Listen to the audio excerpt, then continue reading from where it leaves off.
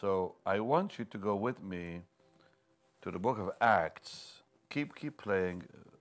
Thank you, Bruce. Just keep playing that beautiful instrument. So Acts 19.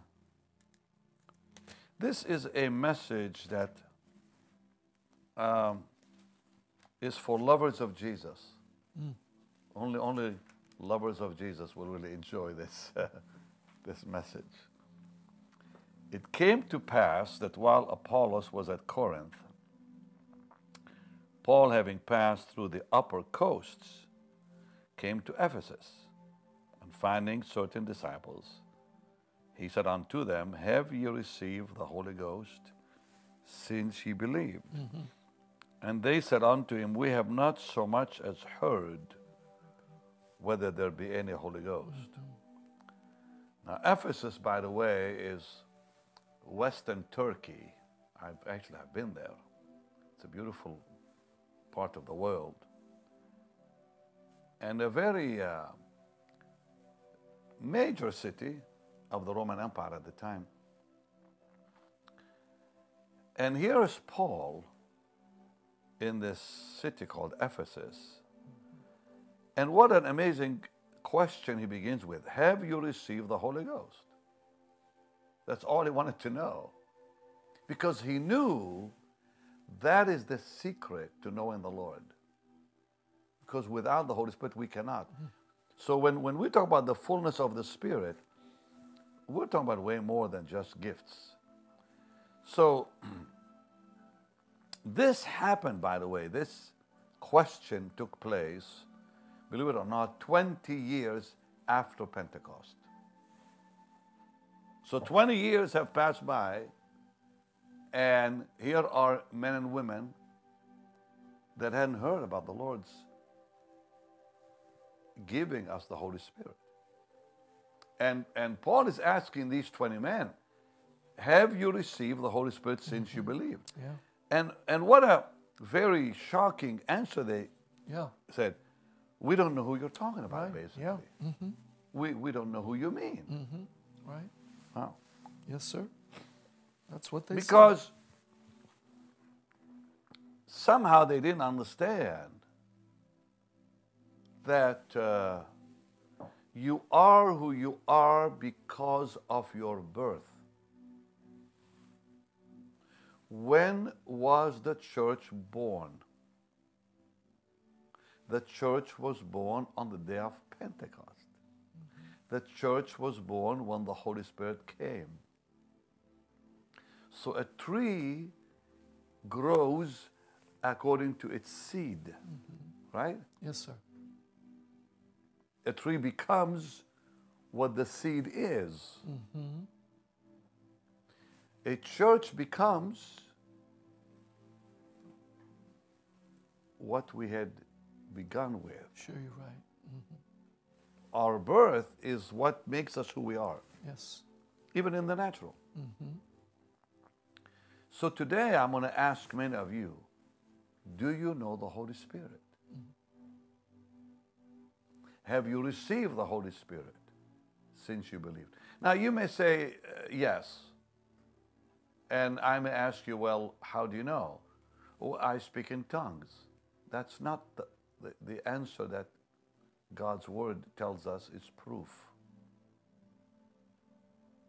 Now, some people don't like that I said that, because they believe that tongues is the proof I have the Holy Spirit. No. Tongues is the proof you have His power, but not Him. Very, very big difference between receiving the Holy Spirit and being empowered by the Holy Spirit. Okay, let me ask you a question. Did Moses speak in tongues? Did Elijah speak in tongues? Did David speak in tongues? We have no evidence and no record that says so. Did Jesus speak in tongues? No. Did they know the Holy Spirit? Absolutely. So knowing the Holy Spirit has nothing to do with the gifts. It has to do with the person of the Holy Spirit. So I'm talking to people now who may not see eye to eye with me on the gifts. I have many friends, many Southern Baptist pastors are my friends, who don't see eye to eye with me on healings, the way we believe in healings. They do believe in healings. They do believe that, if you anoint them with oil. I've had pastors tell me that, Southern Baptist pastors, they said, well, Benny, we do believe God heals, but we don't believe that they are healed in their seats. We have to anoint them with oil. So, well, but God is bigger than that. And I'll remind them about when Peter in Jerusalem, how his shadow healed the sick. So he didn't anoint them with oil. But anyways, that's not a very important point that should bring division with anybody. But still, they all believe the Holy Spirit is a person. Every Baptist pastor I ever talked to, every Baptist person who are very dear friends to me. We even have staff members who are Baptists. People don't know that, but we actually do. But they all know and love the Holy Spirit. So when Paul said, have you received the Holy Ghost since you believed? Yes, later he prayed for that they would be baptized. We have it in that beautiful chapter and so on. But the question is, without knowing the Holy Spirit, we cannot know the Lord, and we cannot have the fullness of the Holy Spirit without that. So a healthy Christian and a healthy Christian life is not healthy without the presence and the power of the Holy Spirit being in that life. Yes. Yeah. The Lord commanded his disciples not to even rest or leave Jerusalem. He said, until they had received the Holy Spirit for themselves. Yes. And Paul, think about this, will you? Paul the apostle saw the Lord on the road to Damascus. But still, God sent Ananias to lay hands on him. And he received the Holy Spirit when Ananias laid hands on him. So even though he had that vision on the road to Damascus, even though he heard the Lord's voice, Paul, Paul, why do you persecute me? And we know what happened to me, even fell under the power of God on the road.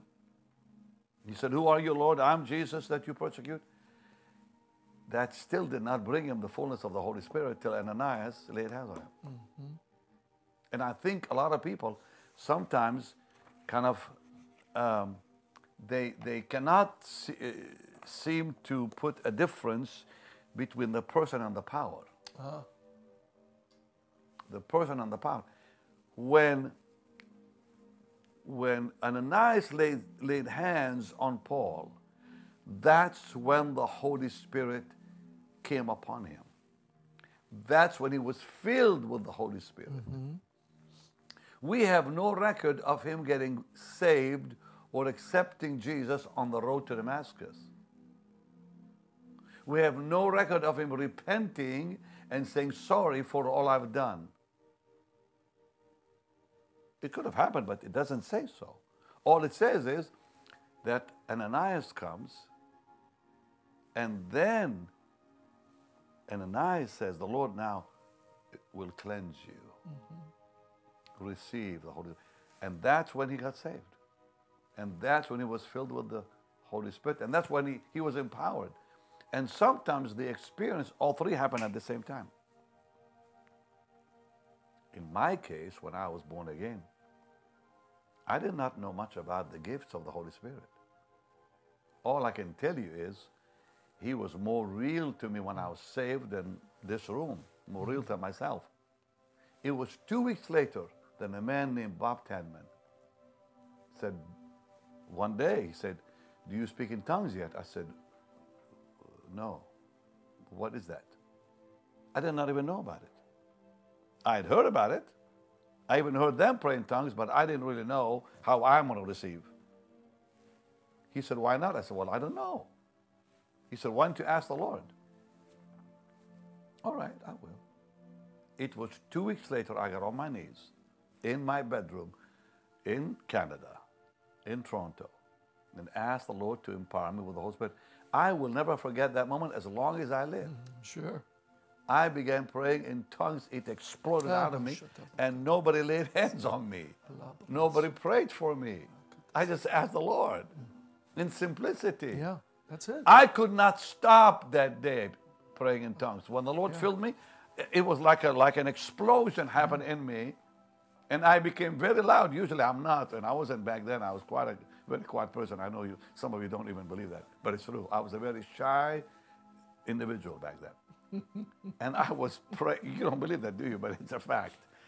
See, anyways, Pastor Dan is, because now he sees me how wild I am. But when I was growing up, I was very quiet. Really?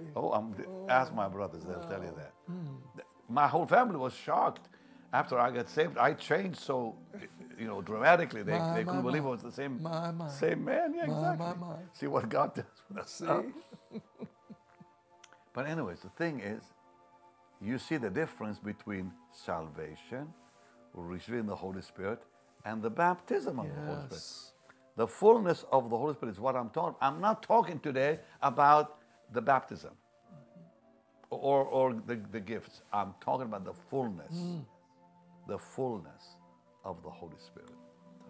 So, it says in Acts 2 and verse 4, and they were all filled with the Holy Spirit. Wow. Now, I want to just say something here. There are two ways in which the Holy Spirit works in us. There are two ways in which He works in us, not with us, in us. Okay. Number one, He convicts us. He brings us to the Lord. That's number one. Then we receive Him as the abiding, indwelling person who assumes the responsibility for our whole inner being. Can I say it again? Yes. Okay. Two ways He works in us. Number one, convicting us and bringing us to Jesus. Yeah. Secondly, He becomes the abiding, the indwelling person in our life who takes responsibility for our whole inner being. That's when the fullness happens. When He takes responsibility for my life. Yeah. First, He convicts me. That's it. And He brings me to the Lord and I'm saved. Secondly, He says to me, let me be that indwelling person. Let me abide in you, Benny. And I will be responsible for your life. Oh my God. And I will guarantee that you'll make heaven. That is incredible. That's why we need Him. Yeah. He that hath begun a good work in us will fulfill it. Who is He? The Lord Himself. So they were filled, dear Lord, I'm sensing the presence of God while I'm talking. On the day of Pentecost, they were filled with the Holy Spirit. Forget tongues. I'm not even getting into it. It says, okay, and they spoke in tongues. Fine, let's divide that from they received Him. That's the important truth here. They were all filled with the Holy Spirit, which means this is what brought a transformation to their life. They, at that moment, became entirely new.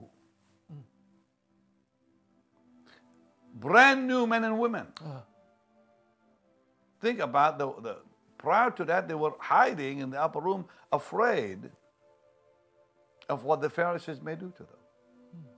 Now they became bold, fearless. and more than that. So when the Lord, Jesus, I worship you for this. When the Lord Jesus was on earth, think that he taught them, he trained them as his disciples. But he was still external. He was still the external Jesus. So he stood outside of them, seeking to work with them through his word, through his personal influence. But that is not enough. So the Lord himself, Jesus on earth, taught his disciples, trained his disciples, but he was outside of them. He was from the outside seeking to work with them, could not work in them yet. You see the difference? Yes, sir. Before the Holy Spirit came, Jesus was the external Christ. Mm-hmm. Think about using the Word, using his influence. This is the Son of God we're talking about. And you'd think that would be enough to change these men. No. Because he was outside of them, he was using his word, his personal influence. But it was not enough, because even with all that, they still did not understand a lot of what he said to them. Mm. So, but when the Holy Spirit came, and he came as the indwelling Christ. So Jesus, before the Holy Spirit came, was the external Christ. Now the Holy Spirit comes and fills them, and Jesus becomes the indwelling Christ. That's what makes the difference. Yes, yes, yes. And now Jesus becomes, listen to this, he becomes the life of their life. The life of their life.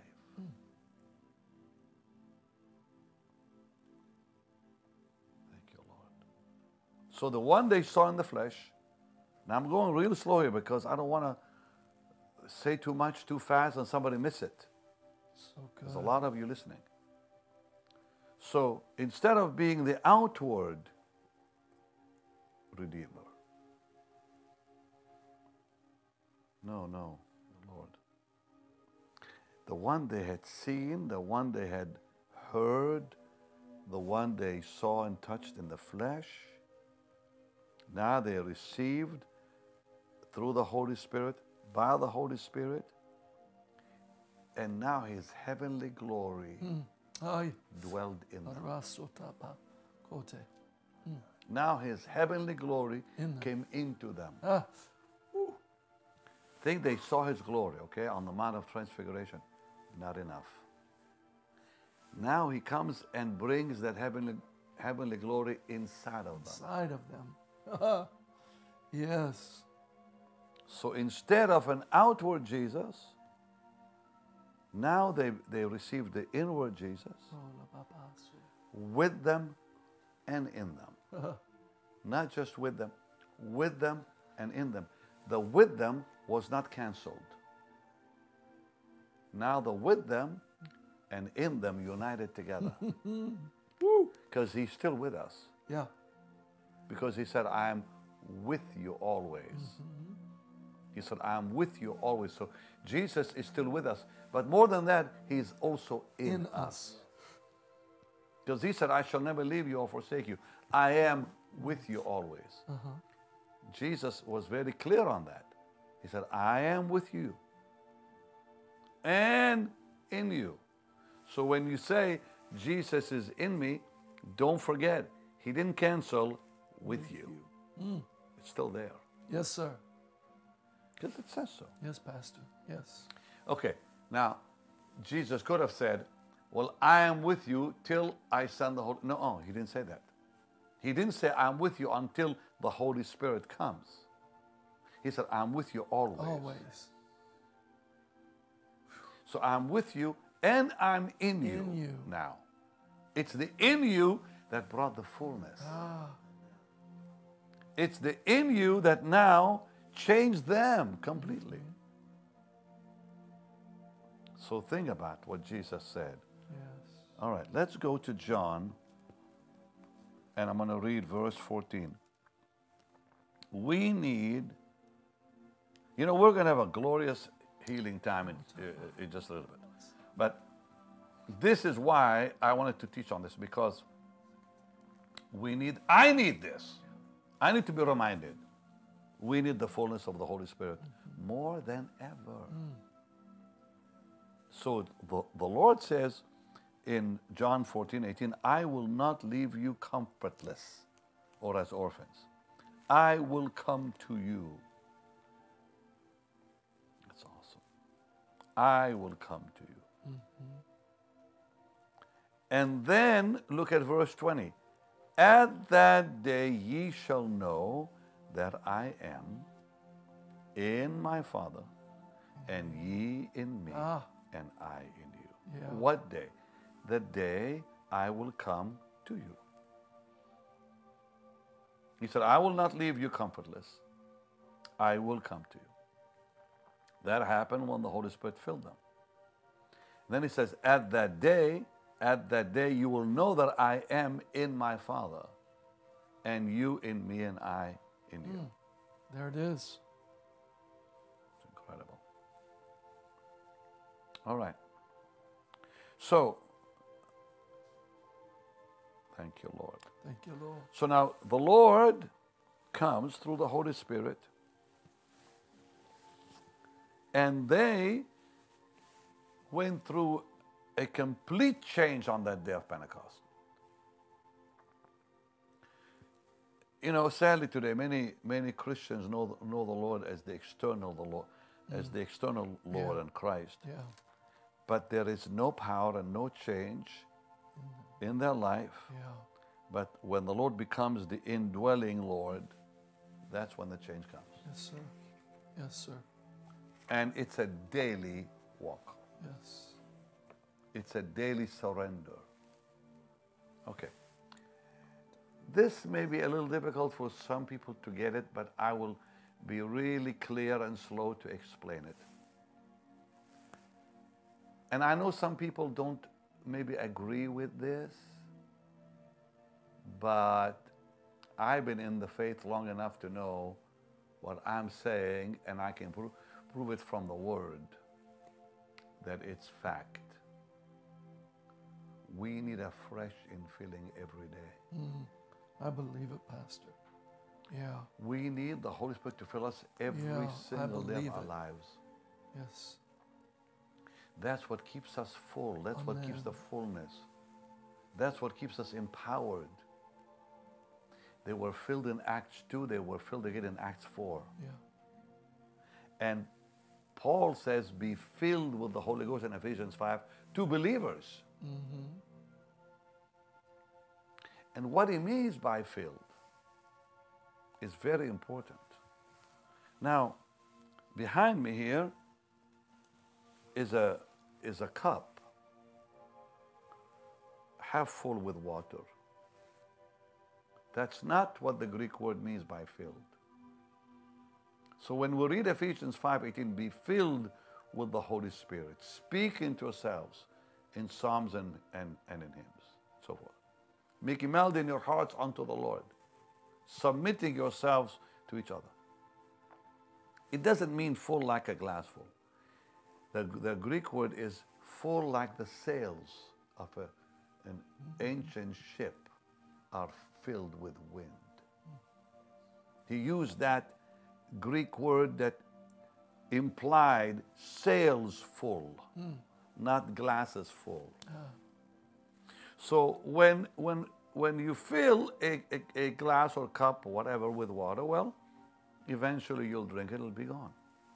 And there's not much there's no action here. There's only results if you drink it, that you quench your thirst, and so on. But when the sails are full of wind, the whole ship moves. Yeah. There is change, there's action, there's change in location, there's change in speed, and on and on. Yes. That's what full means. And we need to be filled with the Holy Spirit every single day. Yeah. Because it's a daily infilling. I will never forget when I went to see Catherine Kuhlman the first time. And Maggie Hartner, I did not know it at the time. Maggie was Catherine's right-hand lady. Someone on our bus was talking to her, and they told us on the bus what she said to them. She said, Miss Kuhlman would say, be filled daily. And she herself, later I heard her say, she would say, I can't wait to get on that platform to get filled again. That's what happened to me in those crusades. Sometimes, Pastor Dan, I promise you, and Bruce remembers those days, I would get so full, I just wanted to go home. I believe it. I would start crying and say, Jesus, please, don't let me come down from the mountain. I want to go now. Don't let me lose this moment. And I was weeping and crying. I would look at Don Boss, who was one of the greatest sound men I think that ever lived. He's in heaven now. He passed away young, sadly. He was the greatest sound man ever worked with me, named Don Boss. And Don was just tears would be flowing down his face. And I look at Cheryl Pumpkins behind me, tears. And Jim Sonero and Bruce and all of us. Because the presence of God was just so rich. Yeah. And all you wanted to do is go home. I mean, home to heaven, not home to home, you know. Forget it. To be with the Lord. And I would say, please, dear Jesus, don't leave us. And you talk about fullness, we lived in it. But now, every day, when you open your Bible and you talk to the Lord, I've had experiences, I know some people may not believe this, greater than the platforms. Oh, yes. In my room right here. Oh, yes. Greater. And especially lately, it's been quite amazing. Yeah. I don't want to, this is something that is too sacred to talk about for me. But you talk about the infilling of the Holy Spirit. Let me show you in verse 15 through 17, the Lord says, if you love me, keep my commandments. And I will pray the Father, he shall give you another comforter that he may abide with you forever. And abide with you has nothing to do with gifts, because the gifts don't abide. They come and they go. But he stays. Even the Spirit of truth, whom the world cannot receive. Because the world seeth him not, neither knoweth him, but you know him. Get me back on this camera, guys. But you know him. For you know him, he dwelleth with you, shall be in you. What a blessed promise. So, the tree, like I said earlier, a tree lives according to the nature of the seed from which it grew, right? Every living being is always guided and governed by the nature which it receives at birth. Right. I'm going to repeat that. Every living being is guided and governed by the nature of the seed. By the nature in which it was born. The church was born on the day of Pentecost. Therefore, we should not rest until we understand and receive and experience what happened on that day. Yeah. I'm going to say it again. Since the church was born on the day of Pentecost, we should not rest until we understand and receive and experience what Yes. happened Yes. on that day. Yes, yes, yes. Okay.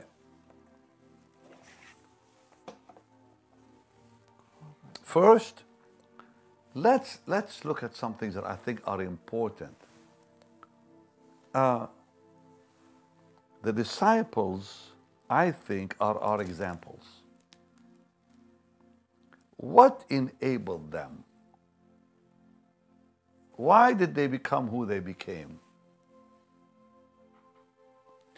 So, what enabled them to become the recipients first of this blessed person? And what made them acceptable vessels for God's habitation? What is it? All right, number one. Would you lift your hands to heaven a second? Lord, as I go into this part of the teaching, we need you, Lord.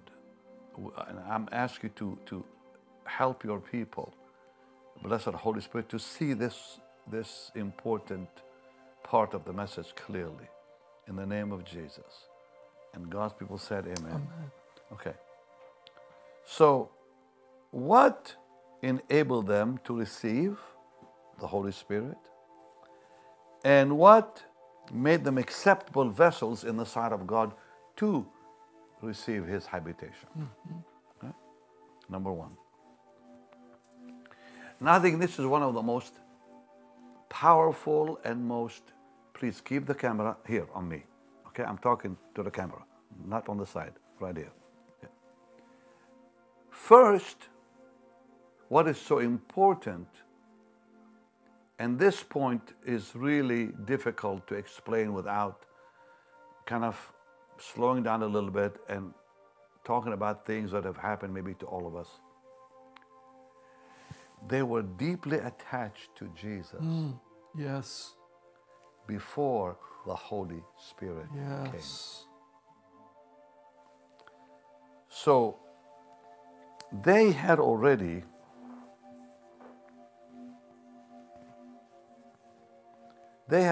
become so attached to Him and became so close to Him. Yes. And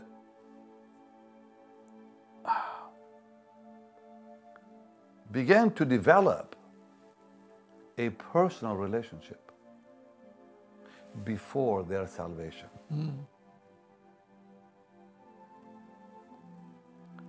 So I think this is a very important condition that we have got to experience ourselves.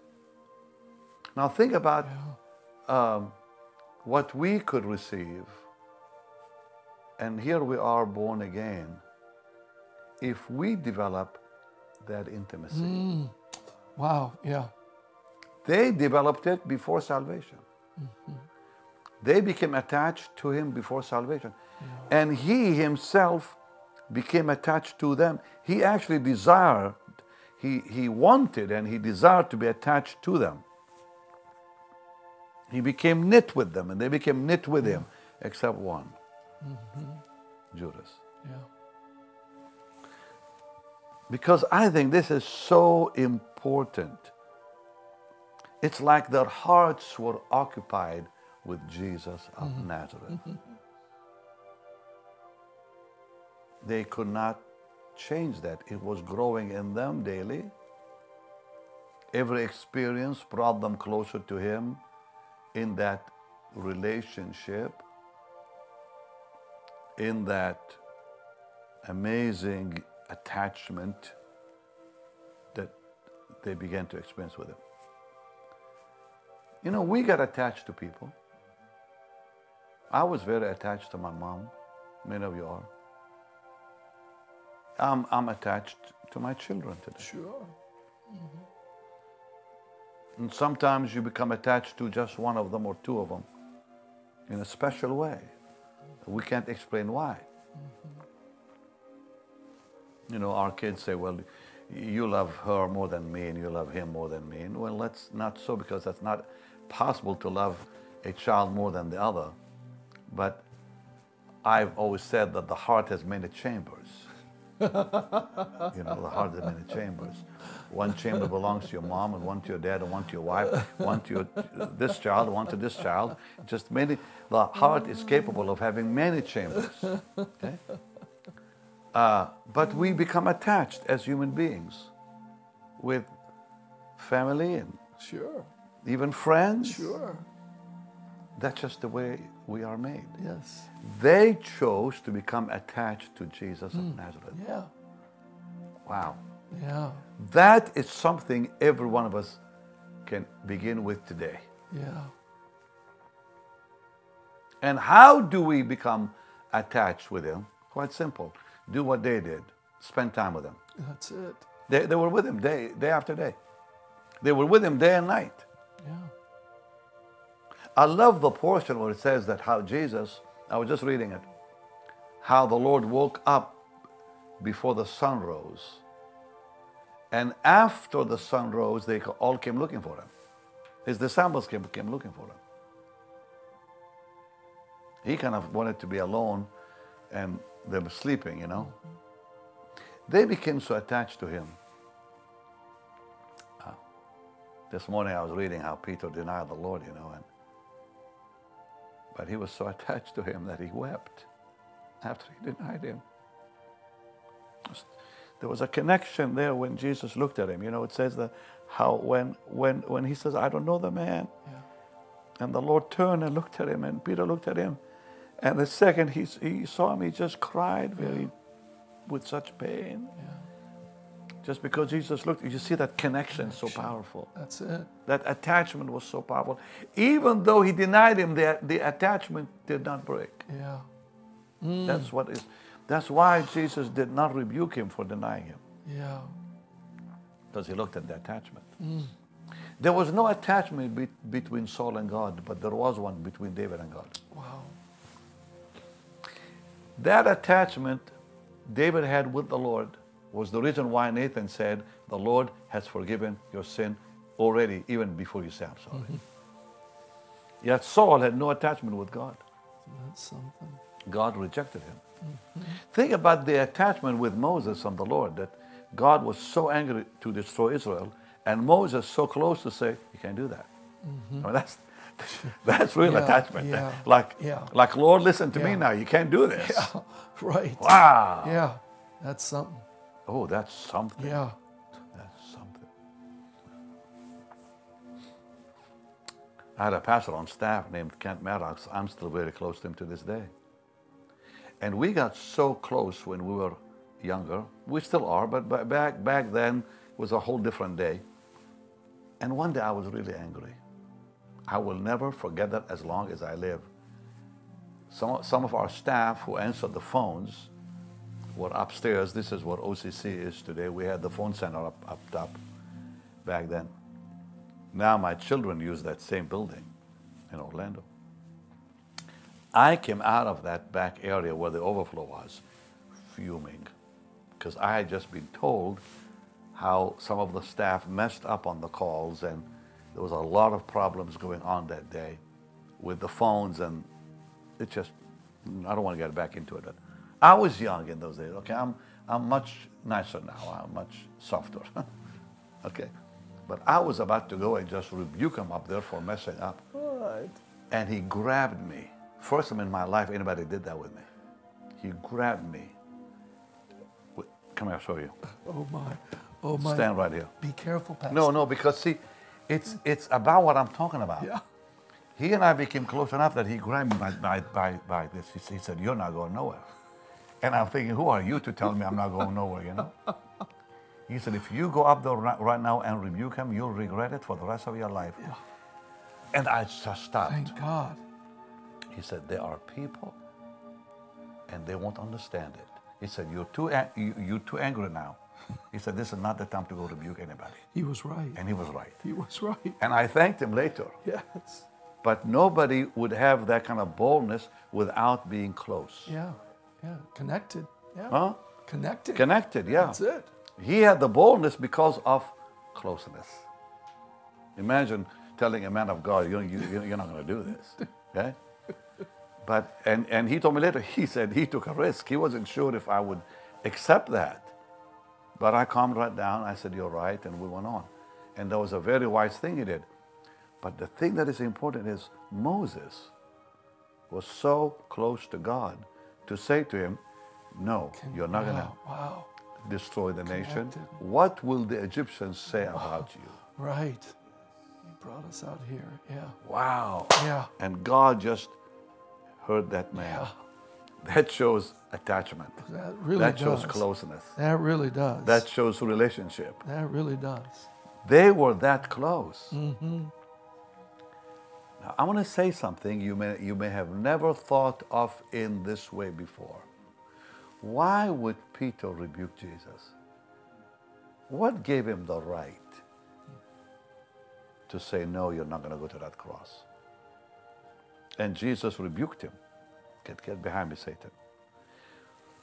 Okay, on one hand, he was totally off. On one hand, he was wrong, and the Lord rebuked him sharply. I would not want the Lord to call me Satan. Not one of us would want the Lord to call us Satan. Okay? But Peter had enough confidence. Isn't that something? In his closeness to Jesus. Wow. That he knew, I can say that even though I'm off, even though I'm wrong. And boy, was he ever. But notice how close he was to the Lord throughout the entire time. Mm. And notice how close Jesus was. Connection. In Gethsemane. And it's only recorded in Mark. It's not in the other Gospels like that. Because in the Gospels it said, could you not tarry with me? Mark says, Peter, could you not tarry with me? Man. That he focused on Peter when he was in need. He said, Peter. Could you? He called for Peter. Yeah. In his most painful moment, he called for Peter. And who ran and came and stood there by the fire to warm himself up? It was so cold. Peter. And they came and said, you were with him. I don't know the man. Yet his heart was in pain when he said those words. And that's why later when Jesus rose from the dead on the Sea of Galilee, he did not say, you bad boy, you rebuked me. What did he say? Do you love me? Wow. That's all he said. Do you love me, Peter? You see that connection I'm talking about? Do you love me? They were deeply attached to him. Whether Peter, whether John, whether James, even Mark. Yes. And others. And Mark was not one that was mentioned to us in the Gospels, except we know his Gospel, and we know that he was probably the young man who ran away naked from Gethsemane that night. Don't you remember where it says in the book of Mark that one young man came with a sheet and they took the sheet off and he ran home? Most likely it was him, because he loved the Lord so much. He probably heard that they're about to take him, and he got up out of bed and didn't have enough time to put clothes. He just took the sheet with him. Attached. Yeah. Attached. Connected. They were all attached to him, even those who are not known to us or were not known to us back then. We hear about their names here and there in the epistles. All right. The apostles, the disciples attached to him. That's what gave them that condition where they could be receivers, recipients of the fullness. That's it. That's it. That's it. The attachment prepared them for the fullness. Woo, Jesus. So here, today you're hearing new things like, is it going to say pray more and fast? No, get close. Get close. Be attached to him. And then daily he'll fill you with that fullness. You won't even have to ask. I promise you. Thank you, Jesus. Thank you, Jesus. Because you know what? They became occupied with him. Yeah. He was their occupation. Yes. Day and night. Now, secondly, this is important. That attachment to him caused them to what?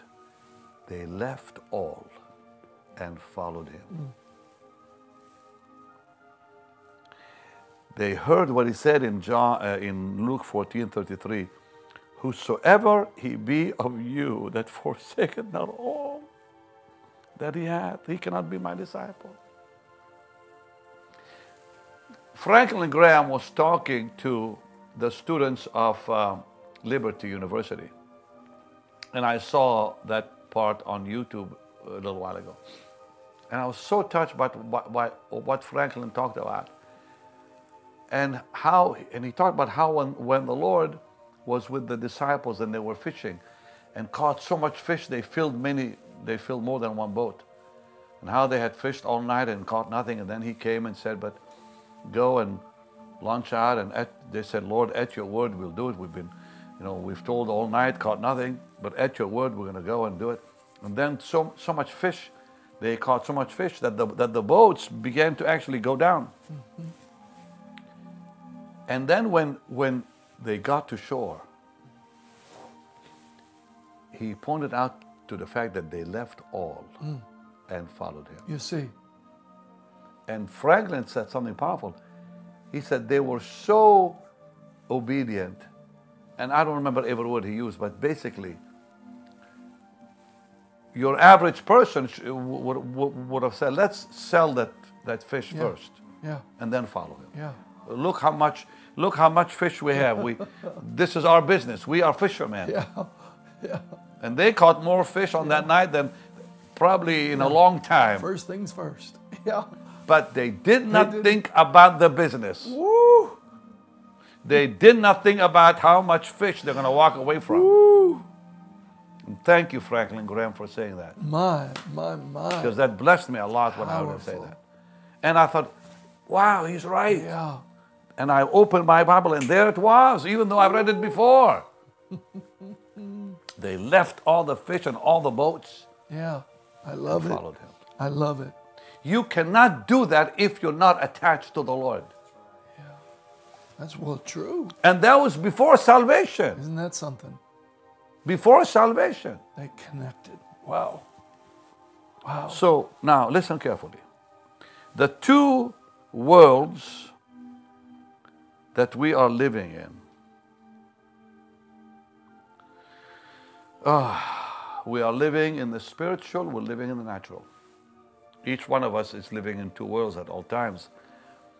And we stand between these worlds who are in direct conflict, one with the other. And the world of the flesh, so think about this, two worlds, we stand between both. Mm-hmm. These two worlds, spiritual and natural, are at war, conflict. The world, flesh world, has a lot of influence over us, more than you realize. That's why the Lord tells us to pull away from it, to withdraw from it.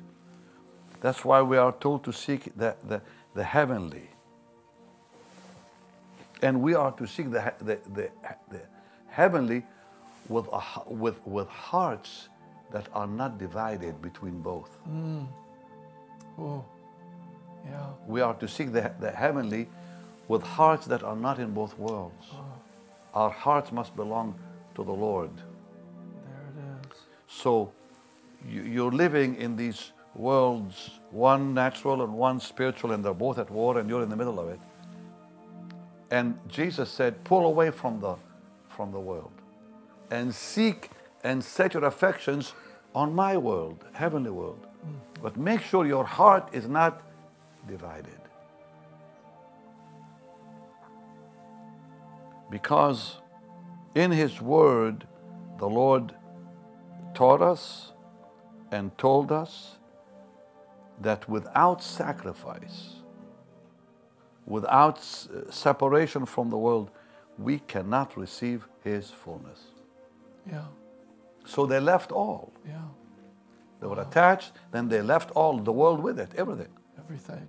Because without sacrifice, without separation from the world, we can never receive the fullness of the Holy Spirit. Wow. Never. Yeah. So,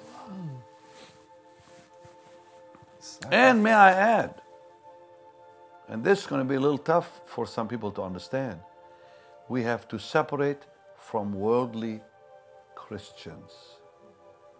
Not only from the world, but those who call themselves believers and are worldly should not be around us, because they'll pull us back into that world. Yeah. With a religious face, with a Christian name that isn't real. Because a true Christian represents heaven, not the world. Help us, God. Huh? Help us, God. Yeah. Now, so number one, they were attached to the Lord. Number one, they left. Number two, they left all to follow Him, no matter what it was. And number three, they recognized who the enemy is. Sure. Because you and I have two enemies. Who are they? The devil and self. The devil is on the outside and self is on the inside. It's the truth. And the one on the inside is more dangerous than the one on the outside. That's the truth. That's the So truth. they recognized who the enemy was. And they said, okay, we apostles and we disciples have two enemies. One called the devil Satan and one called self. Self. Yeah. And the devil is outside of me and self is inside of me. And the one inside of me is the most dangerous one of all. Yeah. So, it is possible to say, I am forsaking the world and retain self. Oh, wow. Yeah. It is possible to say, I'm going to forsake the world, Keep. but I'm going to keep self. Wow. Because you know what? Who really has control over us? The world or self? Self. Self. Yeah. Self.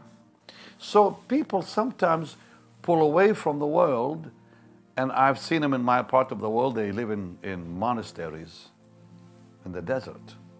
They're not even allowed to go out. You think about how many people, different groups in different religions, want nothing to do with the world. But that doesn't set them free from self. I grew up with monks who did not want to have anything to do with the world, Franciscan monks, but they were full of themselves. Self. And I still remember them. Wow. Wow. That's something. Oh, that's something, all right. Or you hear about the different groups in our own country Yeah. who don't want to do anything with the world, or even in Judaism, in Israel, and other parts of the world. You know, it's a sin to drive a car, it's a sin to do this, it's a sin to do that.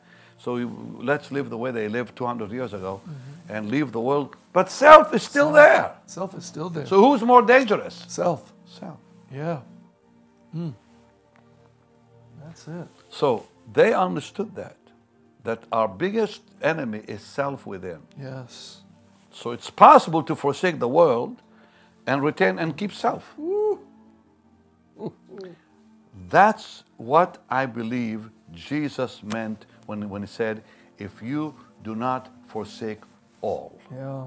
meaning self included, Yeah. and follow me, you cannot be my Sure. disciple. Sure. Okay. I think, let's go to Luke. I'm almost done because I'm really sensing the blessed anointing of God. And I'm sure you are precious people listening and learning, and I pray even enjoying. Oh, yes. Oh, my. So Luke 9:23 through 26. And he said unto them all, if any man will come after me, let him deny himself, take up his cross daily, not weekly, but daily, and follow me. For whosoever will save his life shall lose it. Whosoever will lose his life for my sake, the same shall save it. For what is a man advantaged if he gains the whole world Yeah. and lose himself Well, or there be it is. cast away? That's it. But then he made an amazing statement that now you put it together. Whosoever shall be ashamed of me and my words, of him shall the Son of Man be ashamed. So in other words, if we do not do what he said earlier, deny self, follow the Lord, lose our life, gain his life, then we will not be ashamed Yeah, of him. that's right. So those who are ashamed of the Lord, now we know, have not kept this. There Have you- not obeyed Wow. this. Deny self, follow the Lord, right? So, number 4. Number 4, so remember what I said with number 1, right? Okay. So number 1, attached. That's very important. Thank you, Jesus. Cool. And that's the key really to everything I said so That's far. it. That's But it. here's number 4. Number 4 is they not only received the promise that they would have the fullness of the Holy Spirit, but they held fast to it. So when Jesus said, don't leave Jerusalem till you be endued with power, they received it and held it. They did not understand it, but they received it. Yeah. He did it. Did not understand it, but they held fast to it. Yes, sir. Yes, sir. Why? Even though they did not understand it, it took hold of them. The promise took hold of them. Yeah. They could not take hold of it till it took hold of them. It took hold of them. Even though they didn't really understand what he said. When the Lord said, don't leave Jerusalem till you be endued with power, it took hold of them. Wow. They believed his word. Yes. They believed his word before salvation. Isn't that something? They believed his word before the fullness came. Wow. Right. They laid aside everything and they waited for the fulfillment of what he promised. And waited 10 days. Yeah. I wonder how many would wait that long. Right. Exactly. 10 days. Isn't that something? Not 10 hours, 10 days. Right. And nights. It said they didn't leave the upper room. Wow. My. And today, so little is really known about Yeah. that kind of waiting. Yeah. 10 minutes. Yeah. All of them. Yeah. All right. My. Now, Lord, help me bring this truth that I'm about to talk about as simply as I can. 1 Corinthians 2, verse 4 and 5 says something powerful. And my speech and my preaching was not with enticing words of Yeah. man's wisdom, but in the demonstration of the Spirit and of power, that your faith should not stand in the wisdom of man, but in the power of God. Power of God. So I'm still talking about the same thing I just discussed. The promise took hold of them. Paul said something powerful to the church in Corinth. He spoke of 2 kinds of preaching and 2 kinds of faith. He says, and my speech, I'm there in verse 4, my speech and my preaching was not with enticing words of man's wisdom, but in the demonstrations of the Spirit and power, meaning that there is a preaching which is full of human wisdom. There is a preaching full of the demonstrations of the Spirit.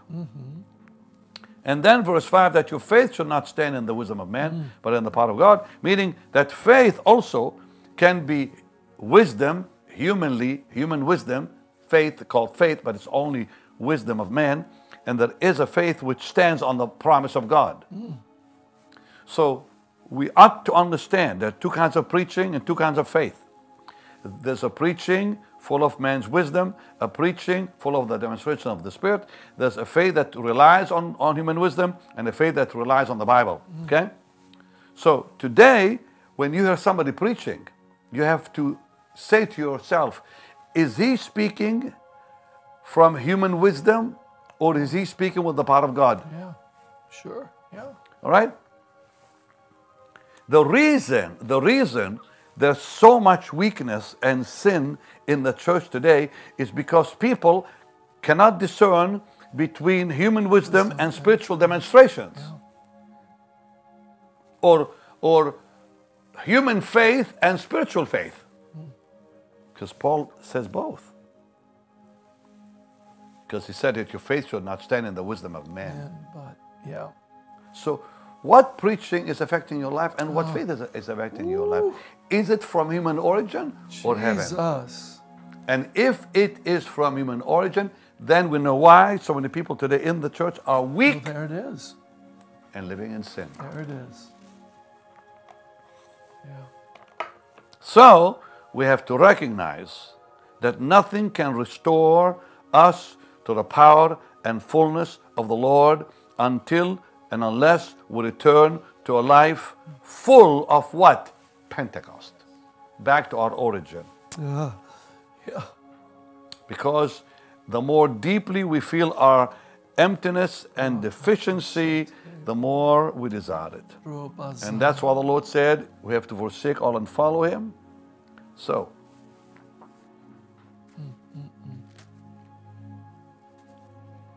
the problem really is self. That's it. The reason they cannot find it is self. Our individual self, our self-seeking, self-confidence, self-pleasing, self-satisfaction, self has kept us all, many have kept many really empty. So, the more we see God's power, the more we are liberated from self. I think it's high time now to say yes to the promise of God. Yeah. As many as are led are sons and daughters. Wonderful, precious Jesus. Precious Jesus. I'm done, but I want to just finish by saying this. The Lord has promised us fullness. In Ezekiel 36, He promised fullness to all of His children. But look at the fullness that He means before I'm done. I used to preach on this back years ago, and I would point out to one thing in from verse 25 through 27. Then, now this is fullness. This is the life of fullness. Then will I sprinkle clean water upon you. You shall be clean. From all your filthiness and from all your idols will I cleanse you. A new heart will I give you, a new spirit will I put within you. I will take away the stony heart out of your flesh. I'll give you a heart of flesh. And I will put my spirit within you and cause you to walk in my statutes. Yeah. I will put my spirit within you, and ye shall keep my judgments and do them. Now that's fullness. That is. When God takes over. Remember what I said earlier? He lives His life in our life.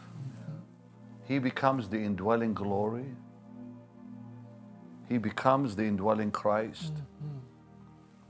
In us. So, what's the answer? Let Jesus reign and rule in your life and my life. Yeah, in us. Let there be nothing in which He does not rule. Let Him be everything. Let Him have everything. That He might fill everything with Himself. And when this happens, then you will have all the fullness of the Holy Spirit. Hallelujah. Hallelujah. And now lift your hands, because I want to pray that God will fill you right now with the Holy Spirit. Come on. Lift your hands to heaven. And just gently on the instrument, Bruce, Holy Spirit, thou art welcome in this place. And when we say in this place, we mean in our hearts. Lord, fill them afresh. Fill every one of them. Fill every one of them. Everyone. Empower every one of them. In the glorious, matchless name of Jesus. I give you the praise. Hallelujah. Hallelujah. Hallelujah. Thank you, Jesus. Thank you, Jesus. Thank you, Lord. Thank you, Lord. You know, there's such a heavy anointing here. It's strong in this room. Now, listen, people of God, I don't know how long I've been going, but it's been for a while now, it looks like. So good. But I'm not done yet because I want to talk to you for the next few moments. So I'm going to ask you to stay with me for just a little bit, okay? Because saints, I want to talk to you about something very, very important. And you can take your seat, and you can take your seat. I want to just spend a few moments with you. Thank you, Lord. And I want to talk to you about the reason God has promised us prosperity and how to receive our prosperity. Yeah. So this is really important that we really get this. Because with every move of God, He sends prosperity. Don't be afraid to prosper. Yeah. Okay? Don't be afraid to prosper. Yeah. Because prosperity is God's promise to us. Yeah. That's God's promise to all of us. True. And with every move of God, we see prosperity. Three things always happen together in the Bible.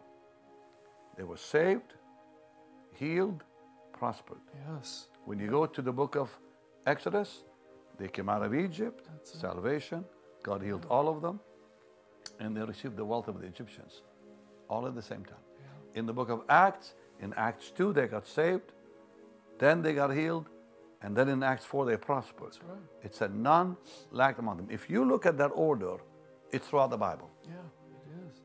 So salvation came, Acts 2. Healings came, Acts 3. Prosperity came, Acts 4. And so we have to believe now that prosperity is on the way because we are seeing those two things that I mentioned already happening.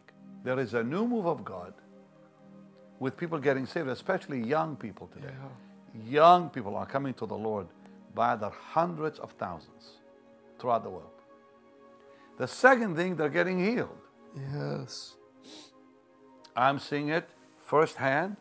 The young people are praying for the young people who are getting healed. It's not just where the pastors are praying for the people. It's the young people praying with each other and seeing miracles. And I love seeing what God is doing today. It's amazing.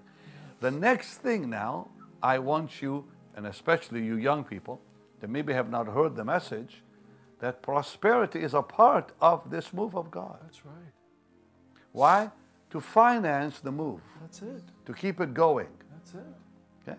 Why did God bless Israel when they came out of Egypt? To keep them for 40 years and to build a tabernacle. Right. He kept them for 40 years with what they came out with. Not just the money. Think about all the clothing they came out with. That's it. That God kept all the clothing new.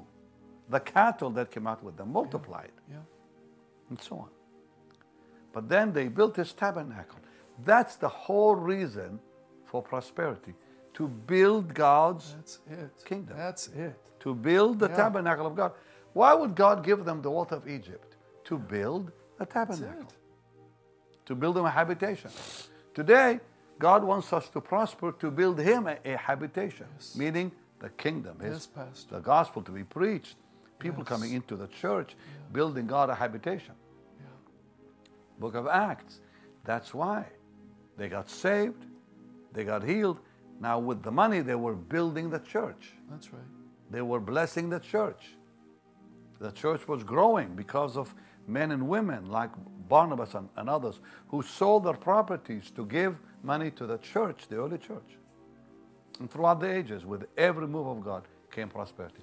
And I'm here telling you, there is coming another move of God like we haven't seen before. Hallelujah. I had the most incredible prophecy yesterday given to me out of nowhere. I wasn't expecting it. Wow. My brother William called me. He gave me a word that lifted me to the heavens. Wow. Love him. And he said this. He said, Benny, the Lord spoke to me today that the crusades are coming back. And you will ride another wave. It will not be for long. But let God do it. Let God do it. And he said, what you don't understand is a lady called him right after that, right after God spoke to him. She said, tell your brother Benny. And she gave the same word. I didn't have to do it. I already knew it. I knew it when the wife of the president of Kenya met with me a few days ago and said, we want you to come to our country to hold a crusade in Nairobi. With her was Robert Gayanja from Uganda. He said, we want you to come right after that. We're going to have 2 crusades at the end of January. Nairobi, Kenya, Kampala, Uganda. And they're saying 1 million people a night will be there.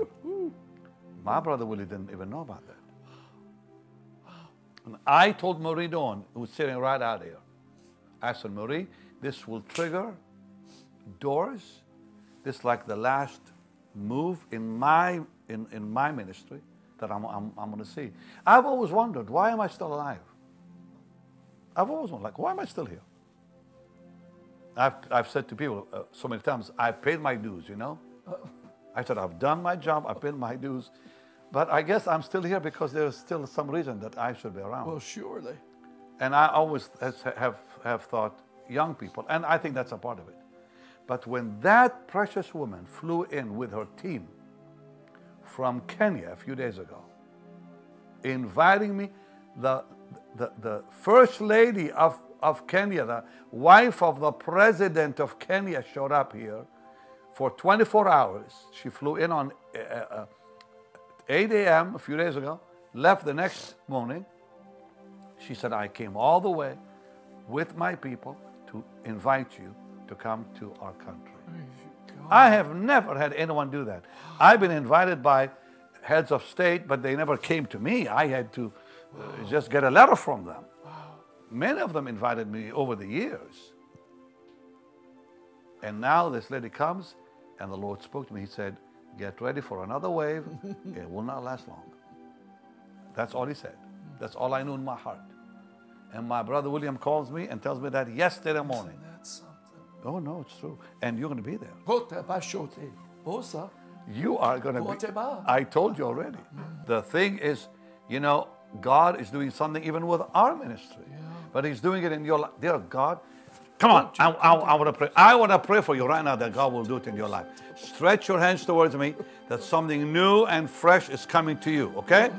In the name of Jesus, Lord, I pray and I believe that a fresh move and a fresh anointing will come on your people.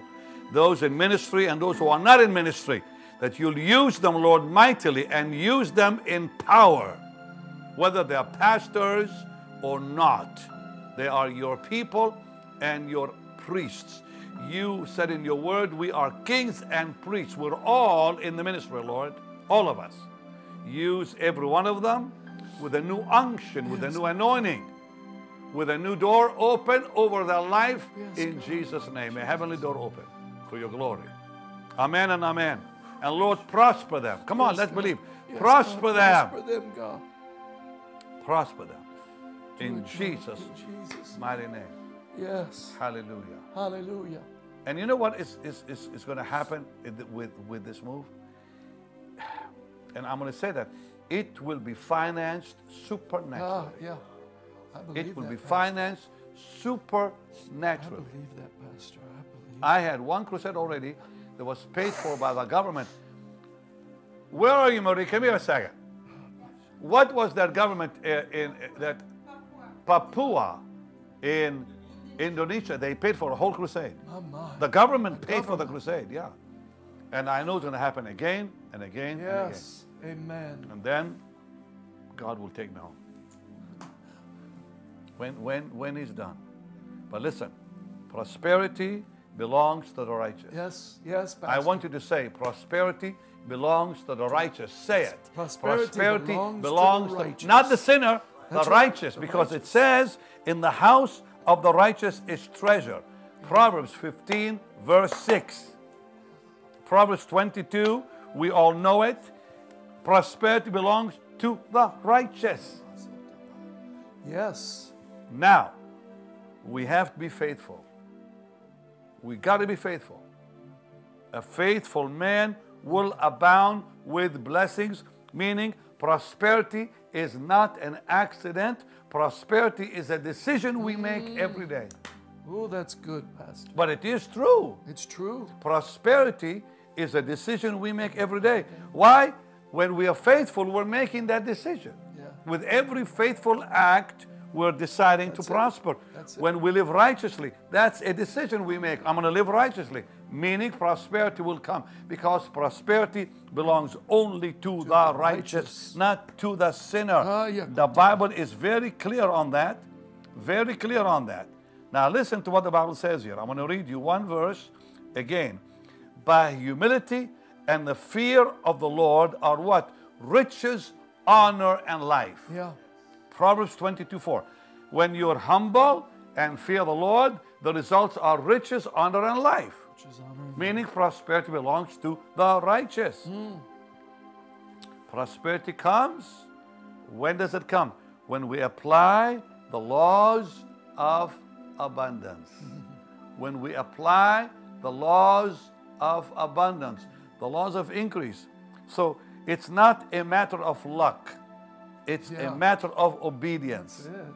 When you apply the laws of God Oh, Rabbi. and the laws of abundance, there'll be no way prosperity cannot come. That's right. It says there is, Proverbs 11:24, there is that scatters, yet increaseth. So here, one is scattering, applying the laws of abundance, and he's increasing. And there is another one who's holding back but ends up in poverty, who is not applying the law. Yeah. Applying the law means you scatter the seed. That's it. So it's not an accident. It's a decision. That's it. It's not luck. It's obedience. That's it. Right there. And when you obey the Lord, this is where you do not let conditions rule your sowing. Ayabu. Ashotaba. When you obey the Lord, when you are living a righteous life, conditions will not rule. Come God on. will rule. Come on. Come on. So our sowing must not be controlled by conditions. That's it. It must be controlled by the word of the Lord, who said, there is that scatters and is always increasing. Yeah. There is another who's always keeping back and is always lacking. So we see very clearly. Ecclesiastes 11. So very powerful. I've shared this many times, but listen here. When you read that chapter from verse 1 to 6, it's quite powerful. In verse 1 it says, cast your bread on the waters. That's in verse 1. In verse 2, it says, storms are coming. The winds will blow, the trees will fall. Then it says, don't look at it. Don't look at it. Don't you dare look at that. I'm paraphrasing verse 1 to 6, okay? So, cast your bread on the water, it'll come back. The storms are coming, don't look at them. Look at it. He that observes the wind will not sow. That's right. He that looks at the clouds will not reap, because they are distracted by their conditions. Don't let conditions rule what God tells you to do. Arabasote. And then it says this, you don't know how the wind blows. You don't know how the baby grows. Right. Nor do you know how the seed works. The ways of God. You don't know the ways of God. So the first part of that chapter is, cast your bread on the water. It'll come back for sure. Second section of that amazing portion is, storms are coming. Thirdly, don't look at them. If you look at them, you lose the harvest. Soba. Oh, Jesus. Be calm Jesus. there, brother. Kotabashate. But then he says something else. I love having this man with me. He's exciting. Then he says this, He says, listen, you don't even know how the wind blows. You don't know what's coming from the west, from the east, from the north. No, you don't know how it blows. Yeah. And you have no clue or idea how a baby grows in the womb of a mother. Nor do you know the ways of God, meaning you don't know how the seed that you plant in the ground produces such a harvest. And since we don't know how, we have only one job. Verse 6 says, sow your seed in the morning. Yeah, that's it. And plant your seed in the evening. Because you don't know which seed will release the harvest. You don't know which one will do the job. That's it. Sow your seed in the morning, sow your seed in the evening, and let God do the rest. And He'll do the rest. He will. Hallelujah. Hallelujah. And watch what God will do when you sow that seed, dependent on His promise, not on conditions, or how smart you are, or anybody else, or how smart you invested your money. No, what God said. As He said, if you sow, you'll reap. He said, if you scatter that seed, it will increase. If you keep it back, nowhere. It's going to go nowhere. So, I love this portion in the Psalms because it also deals, by the way, it also deals with the resurrection of the Lord. This is a very powerful one. It has really a double application. I'm reading Psalm 126, verse 5 and 6. They that sow in tears will reap in joy. He that goeth forth and weepeth, bearing precious seed, shall doubtless come again with rejoicing, bringing his sheaves with him. And this verse really talks about the gospel. Yeah. Because the gospel is when the Lord came, bearing precious seed, gave us the gospel. And He comes rejoicing, and He rose from the dead. This is the garden tomb behind me, a picture of it. And the sheaves is the church. Yeah. But it also applies to one other thing. Whenever we sow in tears, we reap with joy. It's hard to sow. Sometimes you have to reach to the bottom of the barrel to find it, the seed. But you sow that seed, and you'll be rejoicing with the harvest. I'm telling you. Yeah. Yeah. Lord, come on, let's believe. Yes, God. Lord, as they sow that seed now, Do it. as they sow that precious seed, let them reap the harvest. In the glorious name of Jesus. For your honor and glory, Lord, bless them with untold abundance, glorious abundance, in Jesus' mighty name. Hallelujah. Hallelujah. And God's people said, Amen. Amen and amen. Pardon for sin. Great is thy faithfulness. Pardon for sin, and a peace that endureth. Thy own dear presence we and God, health for today and bright hope for tomorrow. Blessings all mine and 10,000 beside. Great is thy faithfulness. Now listen, you sow your seed while I'm singing. Great is thy faithfulness.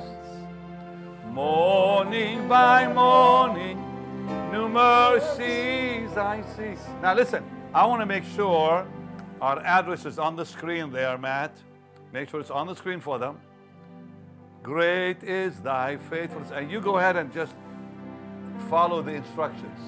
Great is thy faithfulness. Morning by morning, new mercies I see. Sing it for me. All I have needed, thy hands have provided. Great is thy faithfulness, O Lord, unto me. Can you sing it again and just give it all you got? Great is thy faithfulness. Lord, great is thy faithfulness. Amen. Morning by morning, new mercies I see. All I have needed, thy hands, Lord, you've provided. As thou hast been, thou forever will be. Hallelujah. Now listen, I want to pray that God will bring loved ones into the kingdom of God.